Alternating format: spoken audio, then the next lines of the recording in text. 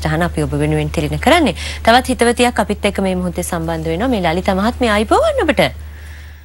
ඔව් මම මීන ලග්නේ 1972 ජූනි මාස 16 වෙනිදා 2:02ට ඉපදෙලා තියෙන්නේ. හරි. 42ද මම මීන ලග්නේ උපත් ලැබලා තියෙන්නේ.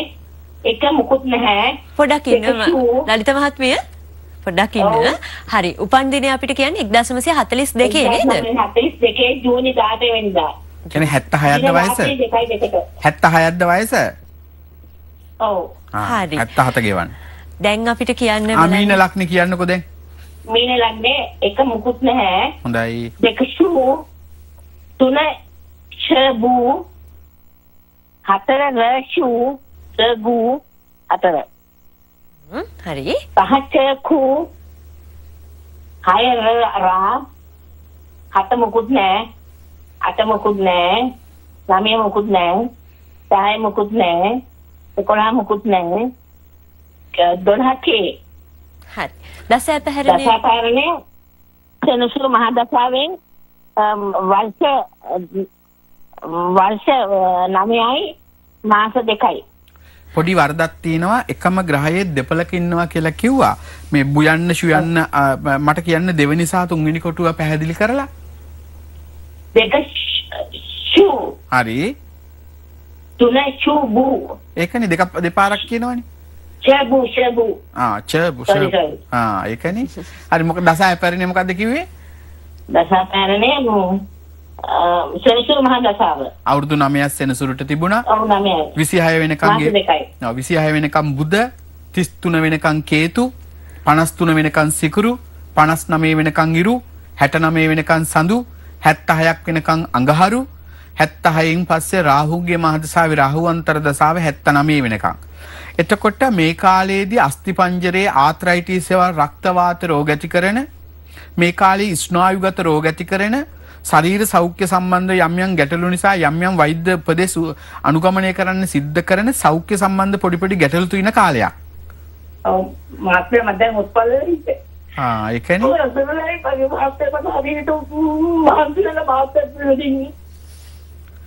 එතකොට මේ අස්ථි පංජරයට බලපානවා.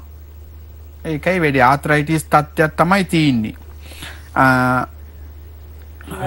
2018 ඔක්තෝබර් 13 වෙනිදා 17 ඔක්තෝබර් 13 වෙනිදා දැන් අවුරුද්ද පහුවෙලා තාම ගුණයක් නෑ මට.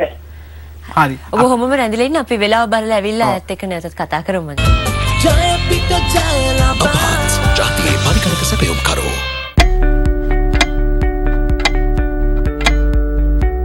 විටමින් B1 සහ B6 අඩංගු නව ඇන්කර් ගෝල්ඩ්.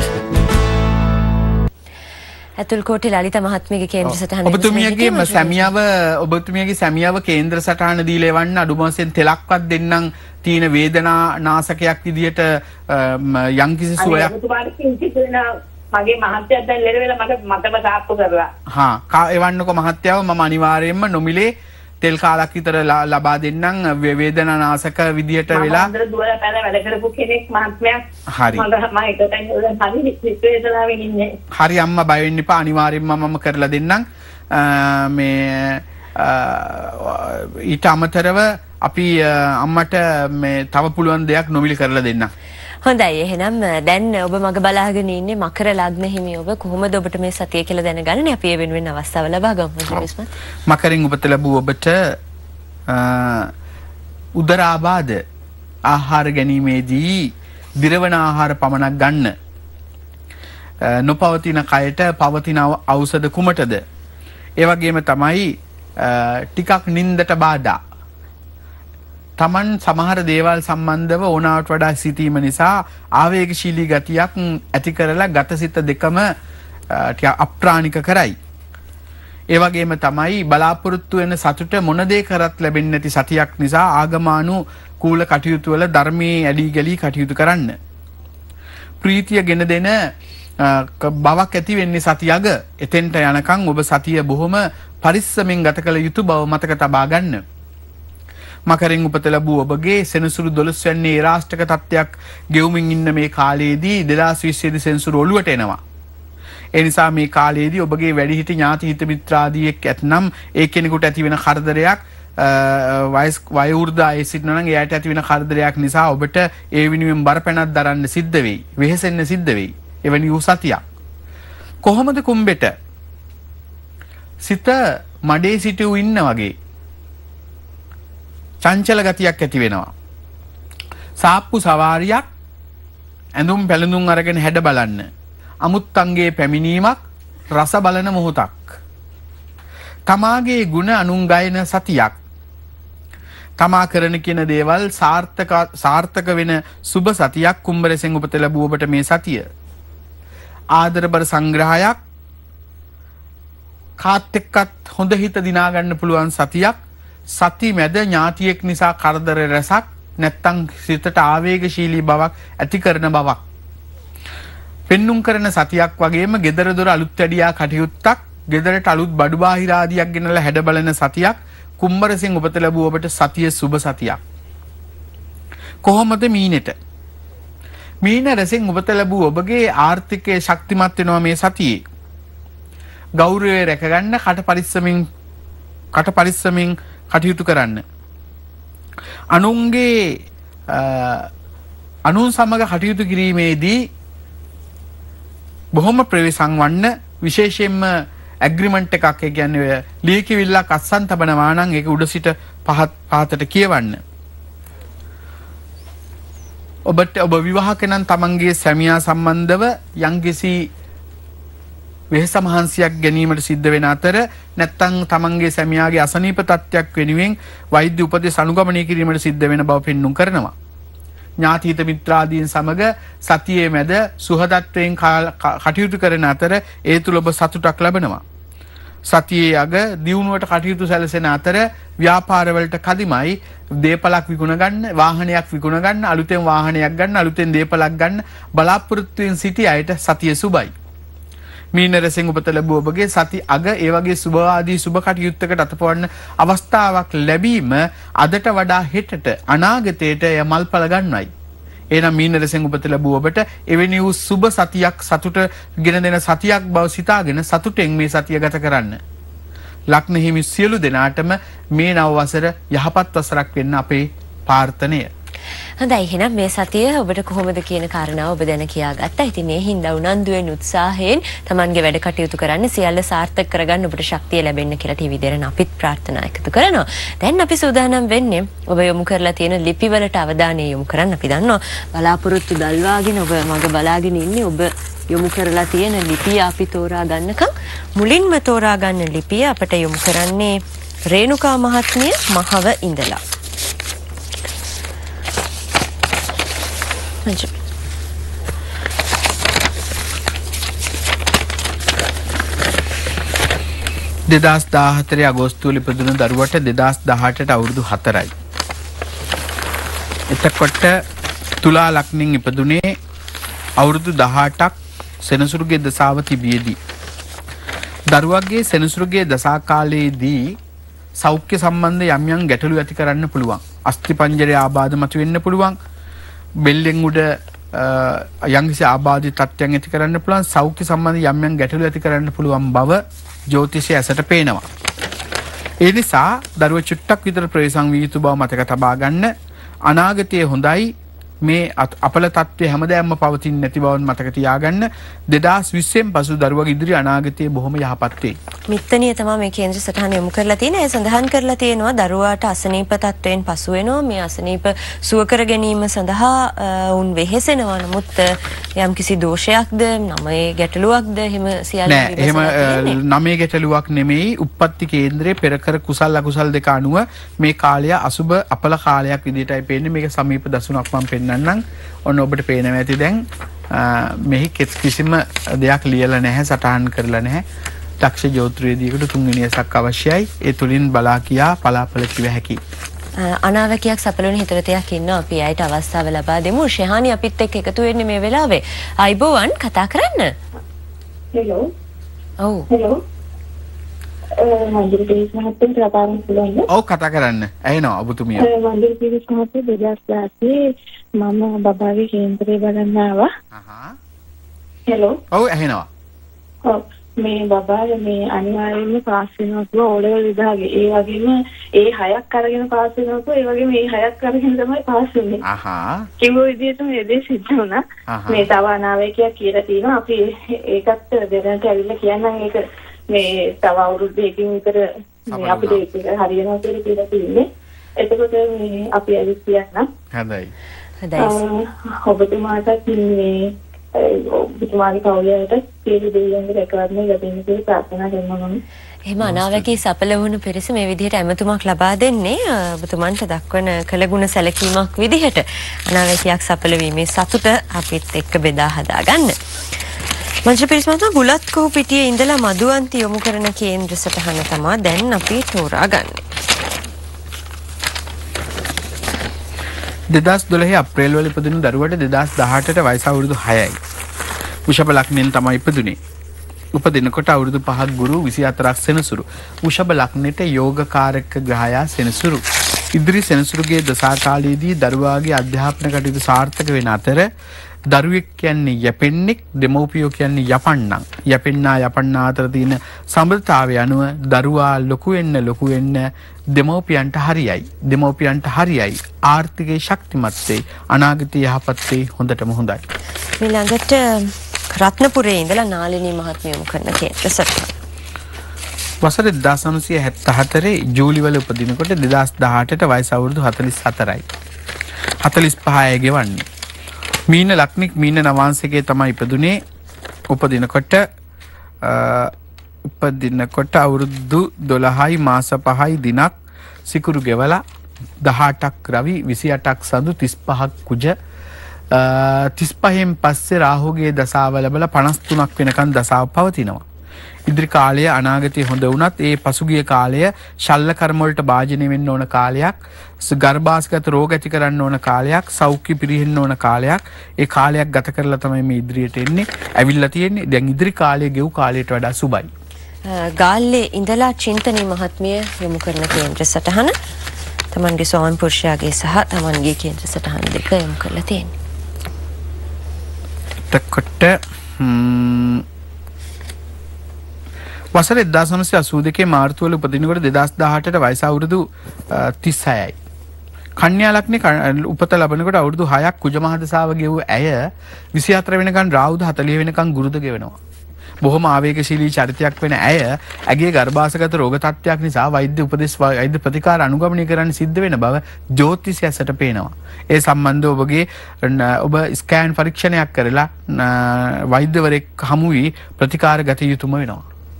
හොඳයි, එහෙනම් අපි තවදුරටත් වැඩසටහනේ ඔබ ලිපි වලට අවධානය යොමු කරමින් සජීව හිතවතුන් සම්බන්ධ කරමින් ඉදිරියට යන්න සූදානම්. හැබැයි ඊට මත්තෙන් අපි ප්‍රධාන පාලක මැදිරියට යොමු වෙලා ඉන්නේ. තවත් හොඳට ඔබේ වැඩ කටයුතු සාර්ථක කරගන්න ඔබට අවස්ථාව ලැබේවි. සතුටින් ඉදිරියට යන්න ඔබට ශක්තිය ලැබෙන්න කියන ප්‍රාර්ථනාව තමයි නිරන්තරයෙන්ම අපේ හිතේ තියෙන්නේ. ඒ හින්දාම තමයි මේ විදිහට ඔබට අත්හැර ලබා දෙන්නේ. ඔබේ කේන්ද්‍රයේ තතු විමසමින් ඔබට අවශ්‍ය මඟ පෙන්වීම සිදු කරන ගමන් මංජු පිරිස්මත්මා ඊළඟට අපි තෝරාගන්න කේන්ද්‍ර සටහන. LPTA ඉඳලා චමීර යොමු කරන්නේ. 99 උපදිනකොට 19 අවුරුද්දක් පිරිලා 20 ගෙවනවා. කන්‍යා ලග්නෙන් තමයි උපත ලැබලා තියෙන්නේ. උපත ලැබනකොට අවුරුදු 6ක් හේතු 26ක් සිකුරු විදේශ ගමන්. එතකොට ප්‍රිය යතුරු පැදි පදින්න එපා. උපතින් හදිසි අනුතුරු තියෙන කේන්ද්‍රයක්. තුවාලයක් සිද්ධ වෙන්න ඕන බෙල්ලෙන් උඩ කොටසට කැලලක් සහිත තුවාලයක් ඇති වෙන්න තියෙනවා බෙල්ලෙන් උඩ කොටසට. ඒ ගැන සැලකිලිමත් වෙන්න. වාසනාවන්තයි අනාගතේ ගෙවන දසා කාලය ඔබට සුබයි. මීළඟට දෙහිඅත්ත කණ්ඩියේ ඉඳලා අනුෂ යොමු කරන කේන්ද්‍ර සටහන තියෙන්නේ. අපි වෙලාව බලලා ඇවිල්ලාම මේ කේන්ද්‍රයේ මංජුල පිරිස් මහත්මයාට යොමු කරමු.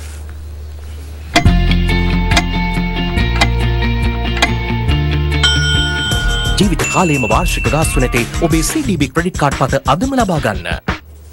හොඳයි, එහෙනම් අපි මේ කේන්ද්‍ර සටහන එතනට යොමු කරන්නේ.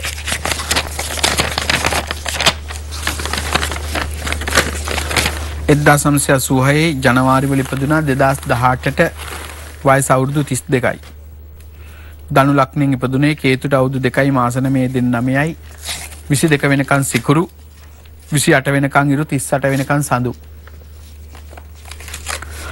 දනුවෙන් උපත ලැබූ ආසනාවන්ත කේන්ද්‍රයක් සෙනසුරු ඔළුවේ ඒ රාෂ්ට්‍රික තත්ත්වයක් තිබුණත් අනුෂා දිල්ලානි ඔබගේ ඉදිරි අනාගතයේ සුබයි. ආර්ථිකයේ ශක්තිමත් වේ. අනුන්ට අතනපා ජීවත් වෙන්න ලැබෙයි. අර්ධ ගජකේශරී කියන රාජයෝගයක් තියෙනවා. සංසාරගත විවාහදෝෂ ශනි මංගල යෝගය නිසා පොරොන්දම් ගැලපීමේදී හොඳට පොරොන්දම් ගලපා විවාහ වෙන්න. ඊළඟට පොල්ගස්සෝවිට ඉඳලා තමර රණතුංග යොමු කරන කේන්ද්‍ර සටහන. 2012 පෙබරවාරි 15 උපදින දරුවාට 2018 වයස අවුරුදු 6යි. මීන ලග්නෙන් ඉපදුනේ. අවුරුදු 12ක් සෙනසුරු ගෙවල 29ක් වෙනකම් බුද. දරුවාගේ ජීවිතේ බේරිච්ච එක ලොකු භාග්යක්. කුඩා කාලේ රෝගී දරුවෙක් ජීවිත හානියක් සිද්ධ වෙන්න තුණු අපලයක්. අපල කාලයක් ගෙවල එන්නේ ඉදිරි කාලය අවුරුදු 12යි මාස 5 වෙනකම් පරිස්සම් කරගන්න එතනින් පසු හොඳයි. තමර මහත්මිය මෙහෙම දෙයක් සඳහන් කරලා තියෙනවා ඇය යොමු කරලා තියෙන ලිපියේ ඇගේ කේන්ද්‍රයේ බැලීම සඳහා 2010 වර්ෂයේ ඔබතුමා ළඟට පැමිණ තියෙනවා. ඒ වෙන විට දරු සම්පත් නැතුව ඉඳලා තියෙන්නේ. විවාහ වෙලා අවුරුදු 4ක් වුණත් ඔබතුමා ඒ කේන්ද්‍රය බලලා දරු සම්පත් තියෙන බව කියලා බෙහෙත් ගැනීම සඳහා අනුරාධපුරයේ යම්තැනකට යොමු කරා. මේ කාරණා සඳහන් කරලා තියෙනවා. ඊට පස්සේ තමයි අවුරුදු 2කට විතර පස්සේ තමයි මේ දරුවන් දෙදෙනා දැන් ලැබිලා තියෙන්නේ. ඒ බව සඳහන් කරලා ඒ දරුවගේ කේන්ද්‍ර සටහන් තමයි යොමු කරලා තියෙන්නේ කියන කාරණාව තමර රණතුංග අපිට යොමු කරනවා පොල්ගස්සෝවිට ඉඳලා. මේ නියුන් දරු දෙන්නේ නේද? අපිට ඒව සම්බන්ධ කරගන්න පුළුවන් නම් අපේ නිෂ්පාදකතුමාට කියමු. අපි බලමු අද තේන කාල වේලාවත් එක්ක මංජුල පිරිස් මහත්මයා අපි උත්සාහයක් දරමු ඒක සම්බන්ධ කරගන්න. ඊළඟට නාරම්මල ඉඳලා සුනේත්‍රා ප්‍රියදර්ශිනී යොමු කරන කේන්ද්‍රසට. වසර 2014 සැප්තැම්බර් මාසයේ 20 වෙනිදා ඉපදුණු දරුවට 2018 සැප්තැම්බර් වලට වයස අවුරුදු 4යි. මේෂ ලග්නින් උපත ලැබුවා. පුවපල් කියන නැකතේ සිකුරුගේ දසා අවුරුදු 2යි මාස 2යි දින 6ක් සිකුරු 8ක් රවි 18ක් සඳු. මේෂයෙන් උපත ලැබූ වාසනාවන්ත කේන්ද්‍රයක්. මේකේ තියෙනවා මාලවී කියන පංචමහා පුරුෂ යෝගය, නීචබංග රාජ යෝගය, සසකින පංචමහා පුරුෂ යෝගය, ආදිත්‍ය යෝගය, විදුරුවී කියන යෝගය ආදී ප්‍රබල ග්‍රහ යෝග වලින් උපත් ලැබූ වාසනාවන්ත උප්පත්තියක්, ගුරුහංස යෝගය, ජයසින්දු යෝගය ආදී පෙර ආත්මික වෛද්‍ය වරේකෝ වරියක් වෙන්නට පුළුවන් උප්පත්තියක්. අනාගතයේ ඉතාමත්ම වාසනාවන්තයි කේන්ද්‍රේ. අනාගතේ හොඳයි. වරකාමුල ඉඳලා ෆරීඩා සාෆි යොමු කරන කේන්ද්‍ර සටහන. 2003 පෙබරවාරි වල ඉපදුණු දරුවට 2018ට අවුරුදු 15යි. ගමිල මුස්ලිම් වර්ග සියලු දෙනා මේ වැඩසටහන නරඹනවා වගේම මේ වැඩසටහනට හරි ප්‍රිය කරනවා. එයා අපොයින්ට්මන්ට් ඉල්ලනවා. ඒක අපිට ලොකු සතුටට කරුණක්. මීන ලග්නෙන් තමයි උපත ලැබලා තියෙන්නේ. මේ දරුවා අනිවාර්යයෙන්ම ඉදිරි කාලයේදී පවතින සාමාන්‍ය පෙළ විභාගයේ සමත් වෙනවද කියලා අහනවා. සමත් වෙනවා. සමත් වෙලා අනාගතයේ විදේශ ගමනක්ද තියෙනවා. ජපන් කොරියන් යන අවස්ථාව තියෙනවා. ඉදිරි කාලේ යහපත් වෙනවා. හොඳයි එහෙනම් තවත් ඒ වගේම ඔබ යොමු කරලා තියෙන ලිපි වලට අපි අවධානය යොමු කරනවා. අපිට කරැඳිලා ඉන්න කියලා අපි ආරාධනා කරන්නේ. අපි කෙටි විරාමයක් අරගෙන නැවතත් ඔබත් එක්ක එකතු වෙනවා.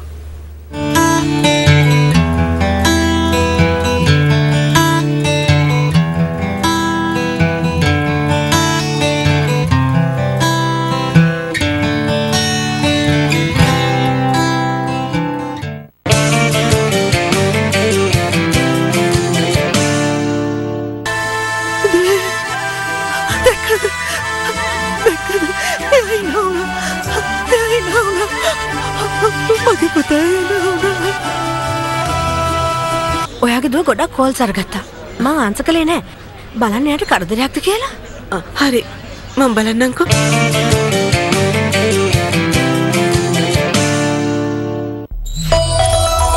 ප්‍රධාන අනුග්‍රහය Sri Lanka's most trusted jeweler, Vogue Jewelers, with you forever. සම අනුග්‍රහය නව ලයිෆ් බොයි කහ ලයිෆ් බොයි කොහොඹ සෙන්සොඩයින් රැපිඩ් රිලිෆ් සමග දන්ත සංවේදීතාවය පරදන්න. ඉංග්‍රීසි කතා කළ හැකි වනතුරු කිසිදු ගාස්තුවක් ගෙවන්න එපා. The English Bank.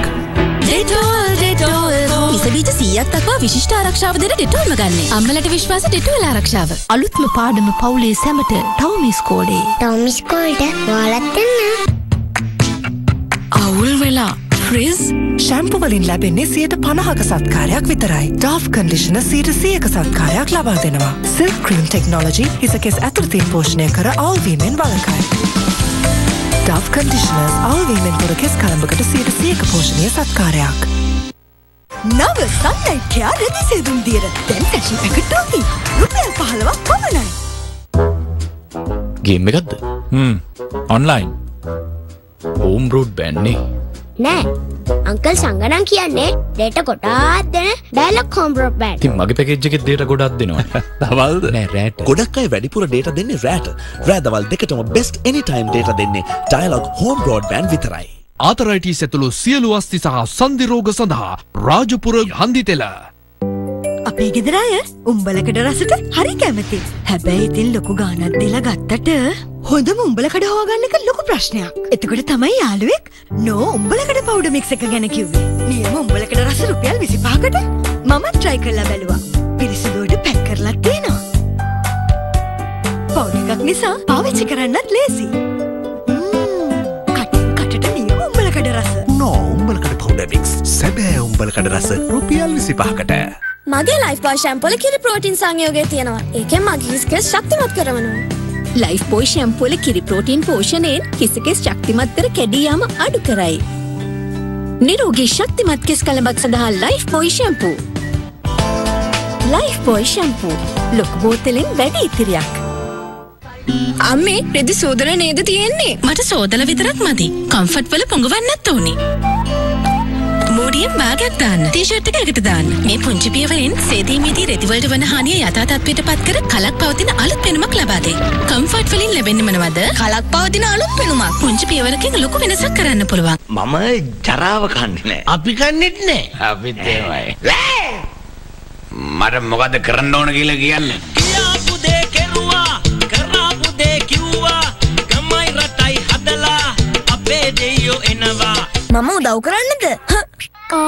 පොරපෝ තාතා පොරපෝ. ඒ කිව්වේ? පොරපෝ කිව්වේ වොෂින් මැෂින් සඳහාම එන නව සර්ෆ් එක්සල් මැටික් ලික්විඩ්. ඉතින් පොරපෝ ඒ මැෂින් එකේ හොඳට දියවෙන නිසා සේදුම් කුඩුමෙන් රැඳෙන්නේ නැහැ. තද පැල්ලම් නැත්තටම නැති කරනවා. පොරපෝ. අද දුන්නේ දුදු අප්ප. අද චිත්‍රපටය දහවල් 1ට ජින් පප්පා.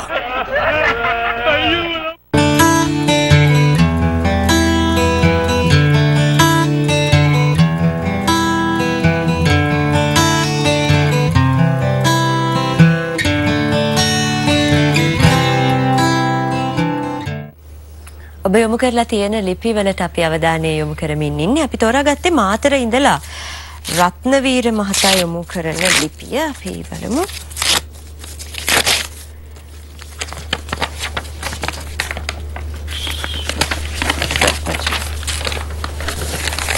.77 මාර්තුවල ඉපදුනා 2018ට 19 මාර්තු වලට වයස 42යි. අවුරුදු 4ක් අඟහරු 22 වෙනකන් රාහු 38 වෙනකන් ගුරු 38න් පස්සේ 57ක් වෙනකන් සෙනසුරු. ඔබගේ පවුලේ ජ්‍යොතිර්වේදීතුමා හමු වී කේන්ද්‍ර පරීක්ෂා කරගෙන පින් දහම් ටිකක් කරගන්න. එතකොට නීච බංග රාජයෝගයකින් උප්පත්ති ලැබුවේ මාලවී කියන පංචමහා පුරුෂයෝගෙන් ඉපදුනේ ගජකේශරී කියන රාජයෝගෙන් උපත ලැබුවා. ඒක භාග්‍යවන්තයි. ඔබ සමාජයේ ගමේ නගරේ යම්කිසි සුභවාදී ව්‍යාපාරිකයෙක් ලෙසින් බොහෝ සැප විඳින්න වාසනාව තියෙන උප්පත්තියක්. ඒ කොච්චර වාසනාව තිබුණත් මේ යන දසාකාලයේ සම්බන්ධයෙන් ආර්ථිකයේ ශක්තිමත් වුණත් සෞඛ්‍ය පිරිහෙන්නට පුළුවන්. ඒ සම්බන්ධව ඔබේ පවුලේ ජ්‍යොතිර්වේදීතුමා හමු වී කේන්දරේ පරීක්ෂා කරගත යුතුයි. ඊළඟට රත්මලානේ ඉඳලා කුමාරි මහත්මිය යොමු කරන සටහන.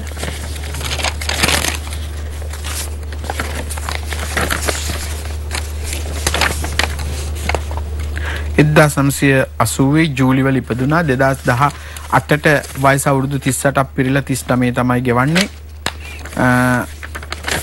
එතකොට සම්පත් ඔයාගේ ජානවල පොඩි අවුලක් වෙන්නනවා මට. ඒ සම්බන්ධ වෛද්‍ය උපදෙස් අනුගමනය කරන්න.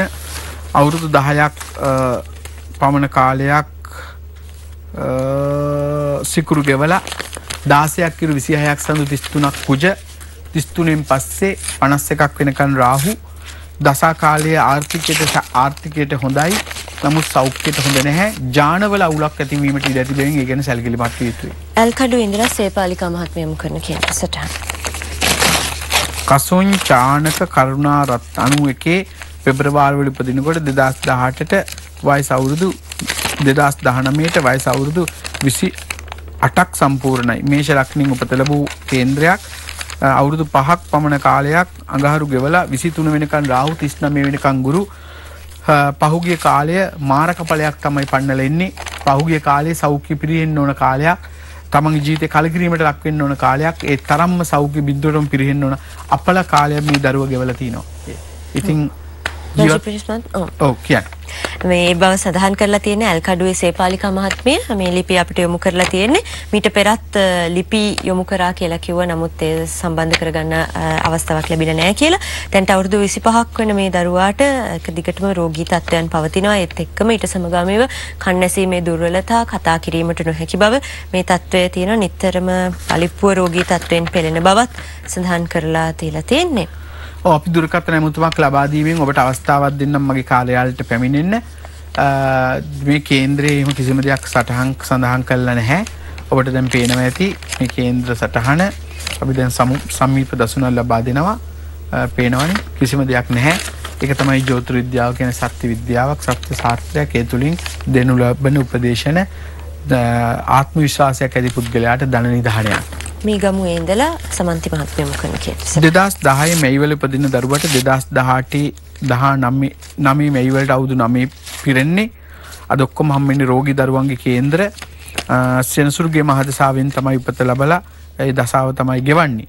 මීන ලග්නෙන් ඉපදුනේ මේ මලින්දී දරුවත් ගෙත් සෞඛ්‍ය සම්බන්ධ යම් ගැටලු සාගත තත්ත්වයන් නිසා වෛද්‍ය මධ්‍යස්ථානවලම යනවට වඩා වෙන වැඩක් නැති තරම් අම්මට ඇති වෙන තරම් රෝගී තත්ත්වයන් ඇති වෙන බව තමයි මගේ ජ්‍යොතිෂය ඇසට පේන්නේ.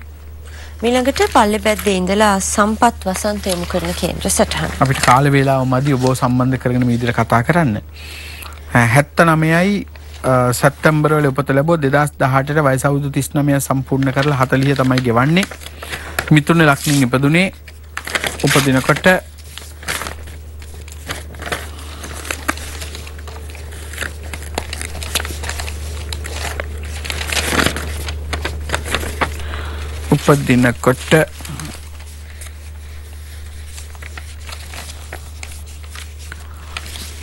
කේන්ද්‍ර සටහනේ විස්තර ටිකක් අඩුයි දසය පැහැරෙන්නේ නැත. ඊළඟට බොර්ලස් ගමුවේ ඉඳලා දේවගේ මහත්මිය යොමු කරන කේන්ද්‍ර සටහන. 1981 ජනවාරි වල ඉපදෙනකොට 2019 ජනවාරි වලට වයස අවුරුදු 38යි.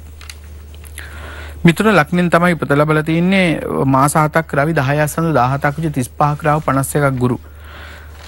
මුත්‍රා ආසාදනද ගර්භාෂගත රෝගද සෞඛ්‍ය සම්බන්ධ ඇති වෙන බව මේකේ ඇගේ කේන්ද්‍රය සඳහා අනුව මර්ගී ජ්‍යොතිෂය ඇසට පේනවා. ඒ සම්බන්ධ වෛද්‍ය ප්‍රතිකාර ගැනීම තම සුදුසු බව කිව යුතුයි.